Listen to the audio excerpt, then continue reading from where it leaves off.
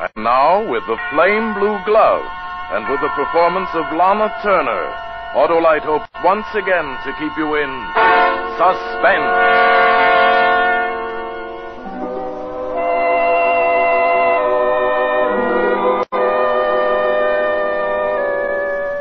The trouble is, you never had any feelings, Dutch. You don't know what it is to feel, not like other people feel. You've spent too much time looking out at the world through dirty windows. I never liked working for your detective agency.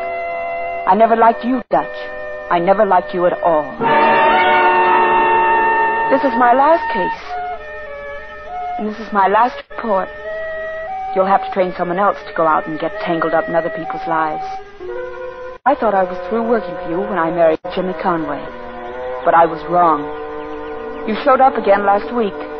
I was working in my garden. Even above the smell of the roses, I could smell trouble. Hello, Shadow. What? Dutch! Where did you come from? Just in the neighborhood. Here, give me those things. What do you know about a rose bush? I know this one's got thrips. Trim it, use nicotine spray for a week or 10 days, clear it up just like that. Death, taxes, and Dutch.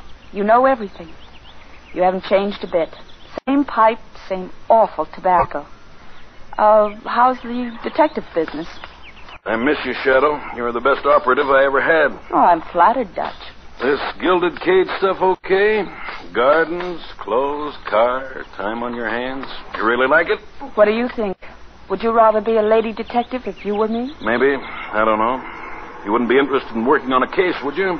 I am now a happily married bride working on keeping her handsome husband. Besides, my license expired. Could fix that. This one's right up your alley, Shadow. You did the groundwork when you were with me. Sorry. I know the case was closed, but it's been nagging me. I still think it was murder.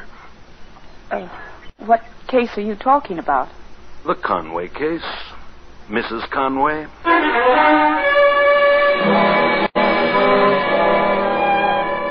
I looked at you. You weren't kidding, but you were smiling. And you only smile when something might go wrong for somebody.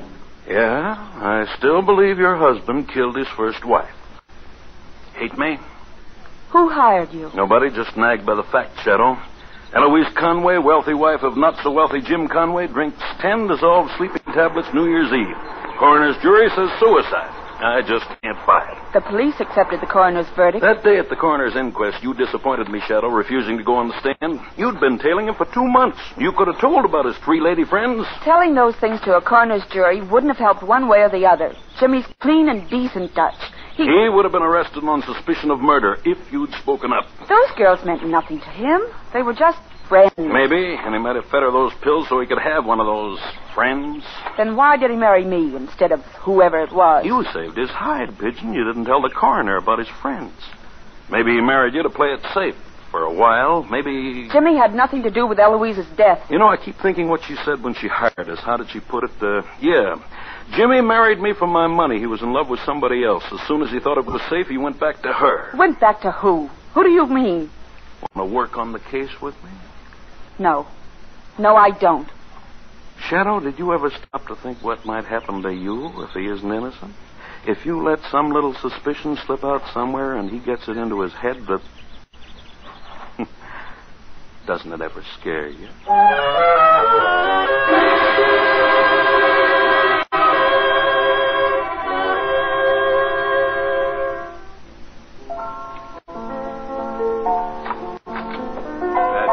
Just right, darling. Oh, Jimmy, you're home early. No, please. Keep playing. Did I ever tell you I love you? You wouldn't if you knew how really bad I am. But I love you. Well, you certainly know how bad I am. I'll bet there isn't a husband in the country married to the girl who tailed him all over town before she... Please, Jimmy. Oh, I'm sorry. We've kidded about this before. It's just that I've had a bad day, that's all. My fault. Well, you're trembling. Oh, poor darling. Sarah. Yes, Jimmy? Maybe you stay around this house too much. Or maybe it's around you too much. What do you mean? After all that's happened here. This is where Eloise died. I just thought maybe it gives you the creeps to live here. We can sell it, darling. Get another place. Oh, no, Jimmy. This is our house now. I never was really jealous of Eloise. Well, there's nobody else. But, Jimmy, when Eloise did what she did, you had other friends. Now, Sarah. Were you in love with any of those girls? Kathy Dane. You used to sit around that nightclub listening to her sing. And Judy... Sarah, I never loved anyone. Not Kathy, not Judy, not Eloise, anyone. Until I met you. You believe that, don't you, Sarah? I want to, Jimmy. I want to so much.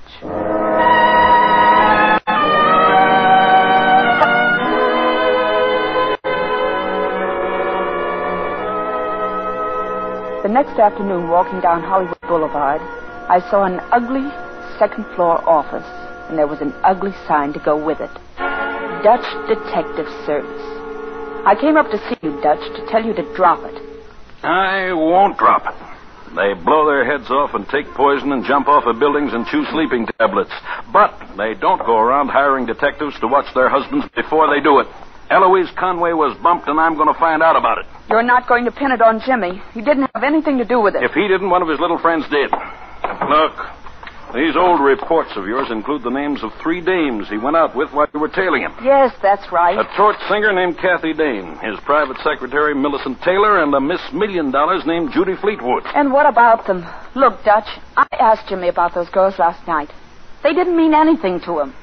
A woman knows her husband. Yeah, well, I know a woman. And if they want a guy bad enough, they'll kill for him.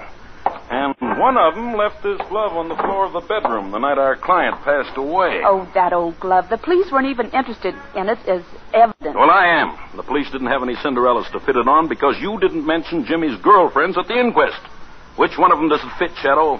Size 6.5, commonest size in the world. Fit anybody. Look, even fits me, Dutch. Well, the color's a little unusual. You'll grant me that? Flame blue? Yes, I guess so. All right. If we find the partner to this glove, we've got something. You going to help? I can't. All right.